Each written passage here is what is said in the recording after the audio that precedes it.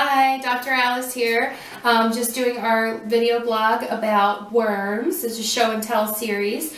Today I have a gross worm to show you. It is called a roundworm, and it is a zoonotic worm, which means that it's the type of worm that can get passed from animals to people.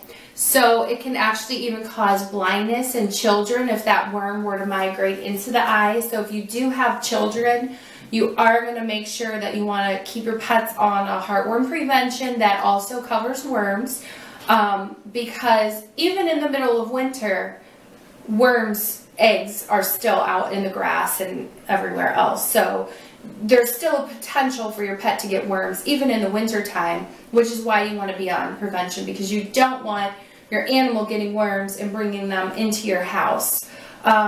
Many times you won't see the actual worm, because the actual worm is going to be living inside the intestines. All that will be seen are the eggs of the worm. So that's why you have to take stool sample to your local veterinarian and have them check that and make sure that your pet doesn't have worms.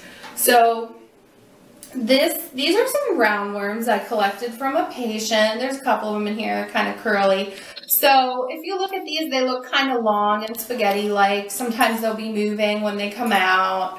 And they're just really gross, but beyond being gross, you know, they can be passed to people, so it's pretty serious, and you want to prevent that.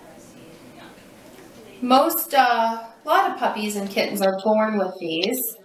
So again, very important to deworm and get your pet tested. And that is roundworms.